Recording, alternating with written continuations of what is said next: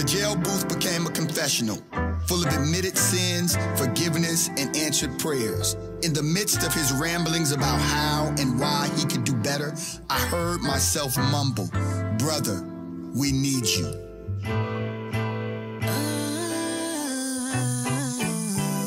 Here we go, y'all. Hey, man, it's the Black Man Lab Afterflow. We're in Albany, Georgia. We rocking with the brothers. We're at Albany Technical College. It's a beautiful thing, man. We just coming out of a Black Man Lab here in Albany, Georgia, and it's just number love. Man, we excited. You know, we on this tour. Fourth city, and none but love. Young brothers, more seasoned brothers, elders. We had a conversation full of love and authenticity. That's right. And so we give thanks. In Albany, Georgia. Yeah. One of the major stops on the Underground Railroad moving south. Talk about that real quick. Well, you know, Black folks who wanted their freedom and took matters in their own hand got to Albany, and that was one of the last stops to get them to the Seminole Nation. They made it to the Seminole Nation. They could taste the birth of freedom. As Frederick Douglass said, they started praying with their feet. With their feet. All right. Man, we here with some brothers. Introduce yourselves. Tell them, you know, who you are, what you represent. Well, maybe not what you represent, now that I know. Nah, you go ahead. You tell them all of your affiliations. Yes. Hey, my name is William Harrell. I am the academic achievement coach here at Albany Technical College. I'm a part of the Teams Project, where our ambition is to make sure every African-American male on campus has a fundamentally opportunity to succeed. And I'm also a member of the Omega Psi Phi Fraternity Incorporated. Look, Keith was slow. No, that was too slow. No, Keith was slow on the ding slow. because he's a member of another organization, Phi Beta Sigma Fraternity Incorporated. So I had to give him his props, and then we got an alpha. No, don't do that. So we've got a cap over here, and I just love when my children get to squabbling with each other. You can sit back and watch. Hey, look. We're not doing that, but it's interesting.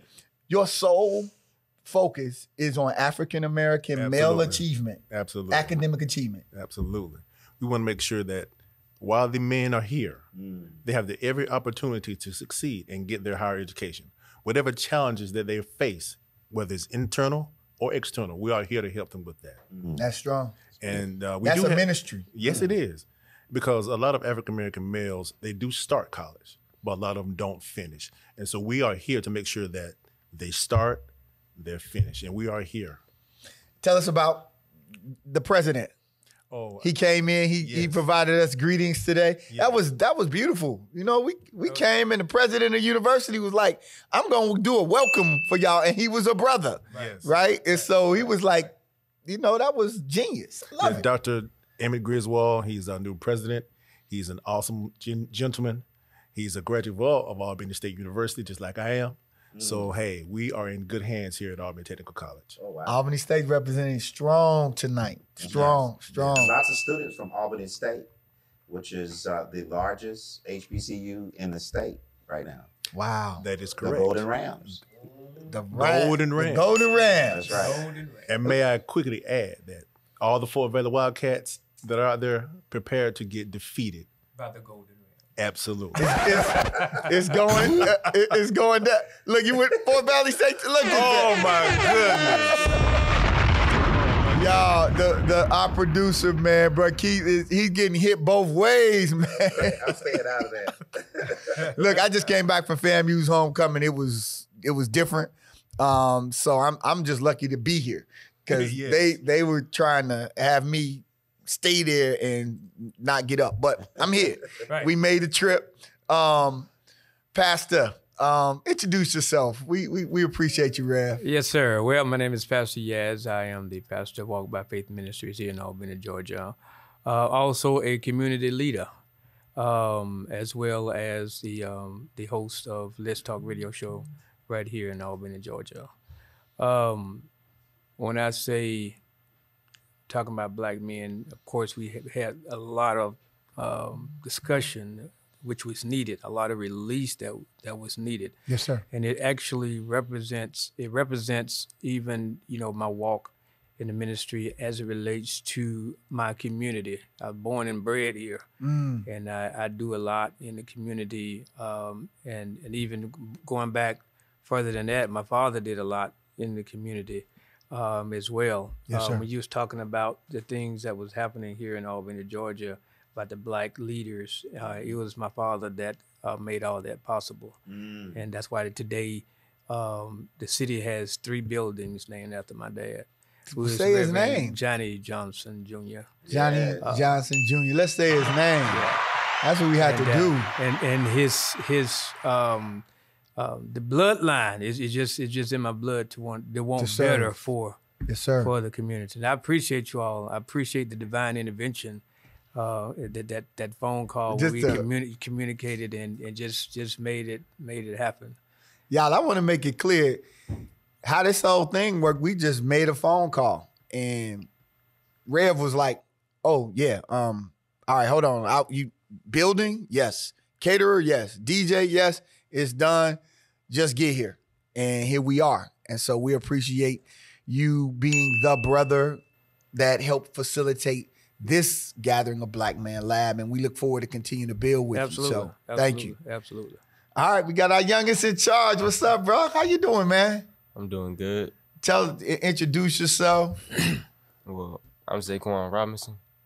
Zaquan. Yeah, I'm from Florida, All right, what part? Jacksonville. All right, Jacksonville. Go ahead, give us more. I go to Lee County High School. Yeah, I'm here to contribute what I know and to give information to other people so that we can put our knowledge together. And There it is. That's what it's And about. build together. We appreciate it, brother. How old are you? I'm 17. 17 years young. Boy.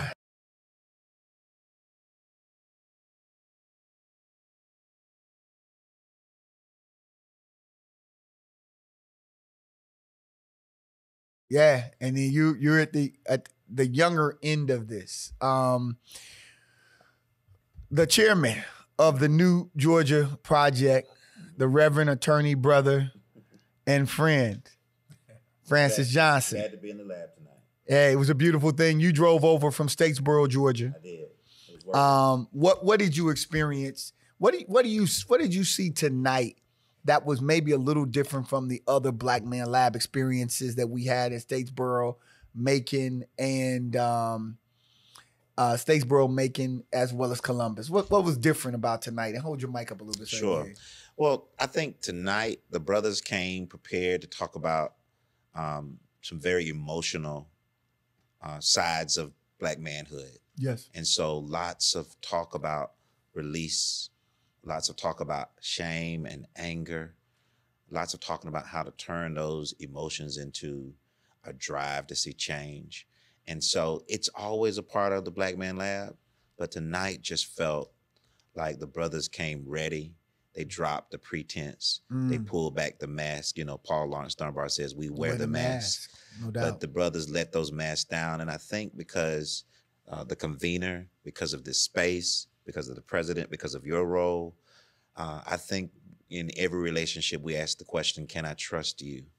And I think the brothers were able to check that off quick and then move on to the work. Yeah, we got right to it. We got right to it. Yeah. Brothers, we want to know, right? And this tour, we're very clear about, is Black men got something to say, right? And what do we want to say to the world?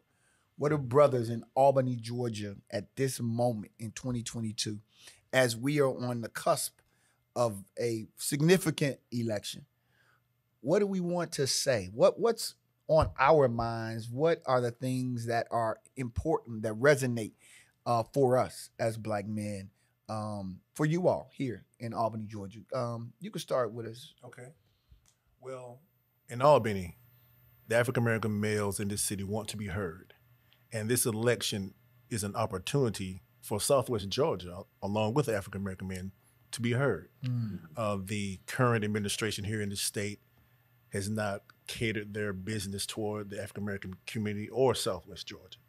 I think the candidate on the Democratic side is aware of what's going on down here, and I think she has a plan to include African American males and everybody in Southwest Georgia.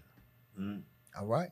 So maybe the best man for the job is a woman. Absolutely. All right. The 84th governor of Georgia. Think about that. I mean, you think this is a pretty radical moment we live in, that we have an African American female running for governor of Georgia, be the first African American female governor of any state in the union.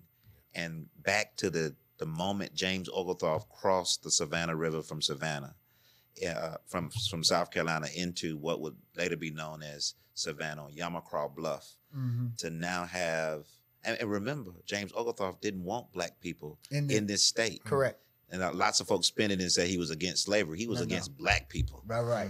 It wasn't anti-slavery, it was anti-black. Anti-black, exactly. Right. And so to think about that, to think about the other marquee race that in a seat held by Eugene Talmadge, I mean, the segregationist of segregationists, Richard B. Russell, that a black man is going to be elected to the Senate from Georgia.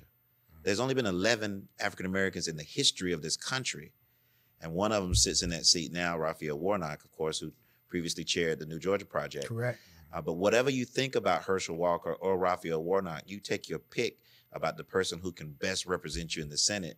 But there are 2 black candidates running. That's amazing. Oh, that's unheard. That's it's unheard of. It's unheard of. Well, Chicago, Illinois, you had Barack Obama running against Alan Keyes. For that Senate race. It was 2 black men running in that race. And of course, Barack Obama won, and the rest is history. But this is singular in terms of the South. Rev, what do you want folks to hear? Actually, as I was listening to you all, one of the things that's kept resonating in my mind is how do we get the black men,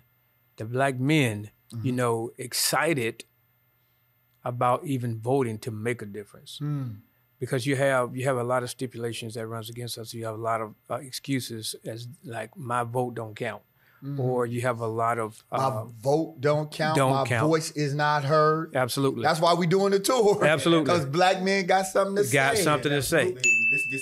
This cut the myth that black men don't want to support a black woman in leadership. Right. We want to dispel that myth. So that is a myth. All of those are lies. Right. Exactly. Because black men are voting. Yes. And they're voting at record numbers. As a matter of fact, black men, their vote participation is only second to the black woman.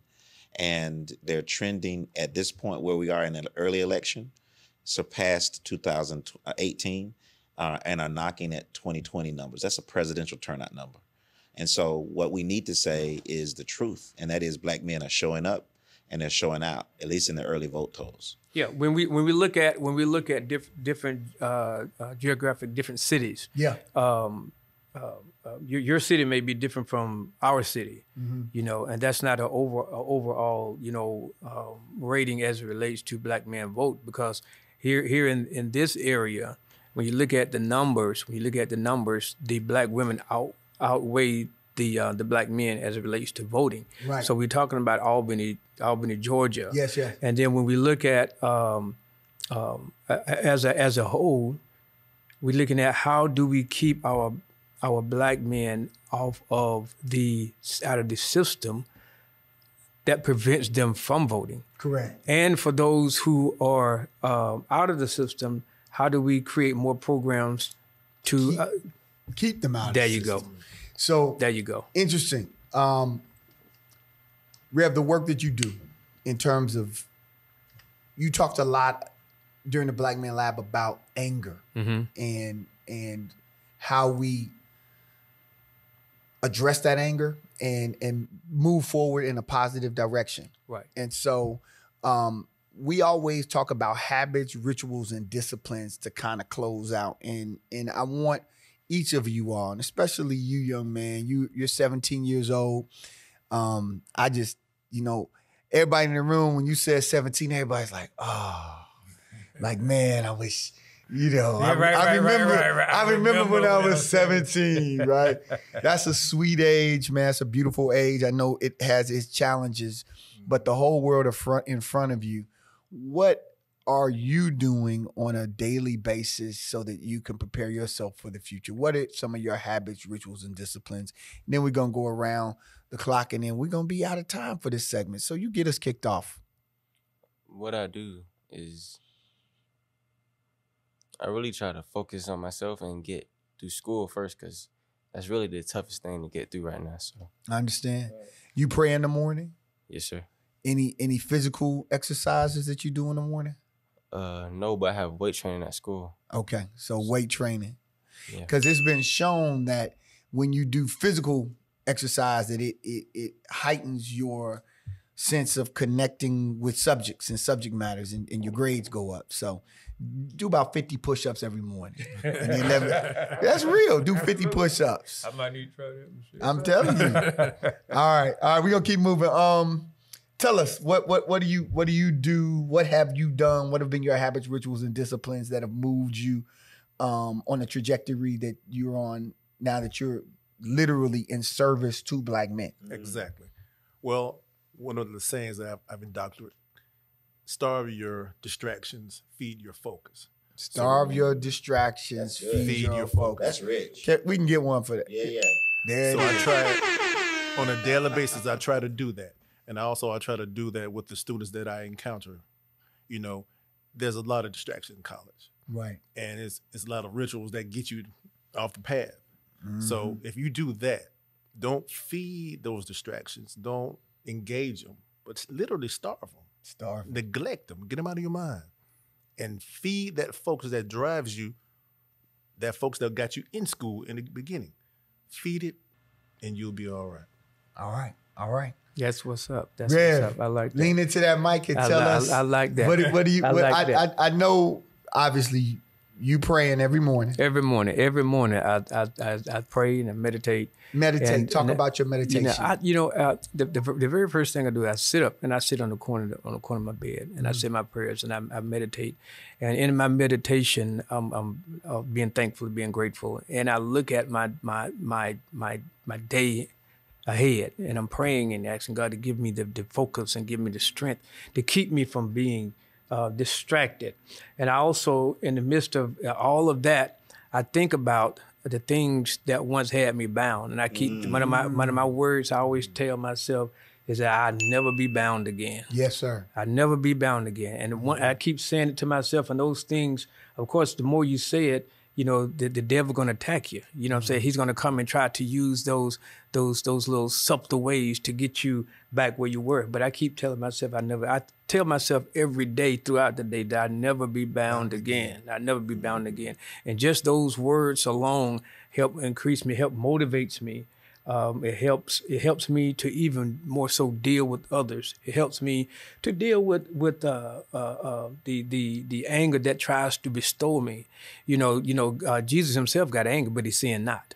So there's nothing wrong with being angry, but don't sin in your anger. Do something that is going to make your get mad enough to do something that's going to make your situation better. Get mad enough to do something to make your situation better. Alan Bozak, who was the contemporary of Desmond Tutu and was the more radical of the preachers in South Africa, says this about hope in his writings on the audacity of hope. Says that hope has two daughters, and one is anger and the other is courage. And so you have to be angry about the things that you can no longer tolerate, and you have to have the courage to change them. And so, anger is. James Baldwin said it best: to be conscious in this country, the land that is so plenteous that we helped to make as great as it is, and to get so little. We will certainly pay for all we get. We won't get all we paid for. That's right. That should make you angry. That's right. But it should make you also have the courage to go out and change it to make it what it ought to be. So I appreciate to talk on anger tonight. Pastor, I'm going to show up in your church one day. One day. Well, brothers, we appreciate you all. We appreciate being in this space. You all welcoming us and for us to have this experience. So thank y'all for the first session of the Black Man Lab Afterflow. Albany, Georgia, baby. Albany!